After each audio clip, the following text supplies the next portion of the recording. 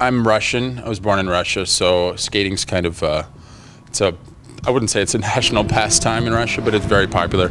My parents got me into it on Saturday mornings, something to do, and I also remember watching Scott Hamilton on TV back in the 90s, and that was really exciting to see all the cool stuff he was doing. So between that and finding something to do on Saturday mornings, here I am.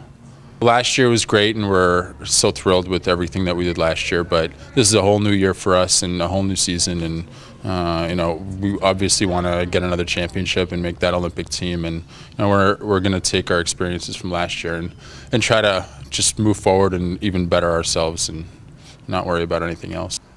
Besides not doing much of anything like sitting on the couch, which everyone does, I mean, in the winter I can't really bike. I love biking in the summer. But I also like to cook. Not a great cook, but I like to do it just because, you know, it's something to do and it gets your mind off the skating. And grilling too, I love grilling. I grill year round. In the winter, I go out there in a winter coat, stand in front of the grill. So anything to take my mind off of it, cooking definitely does it for me. I was actually born into it. My mom's a figure skating coach, and she just would bring me around the rink, and I just started to love it, and I'd come and I'd go skate when I wanted to, didn't skate.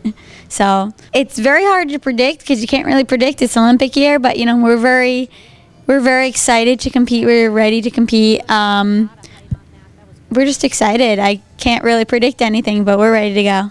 I normally go see like movies, I go shopping, I'll go do some yoga. I like to draw. I'll sit there and draw and just basic stuff. Marissa and I had competed against each other with different partners, and back in 2005, 2006 or so, and after we both broke up with our partners, I told my coach I wanted to try out with Marissa, and I think she'll tell you at first she was a little reluctant, but we finally got together in 2006, and here we are.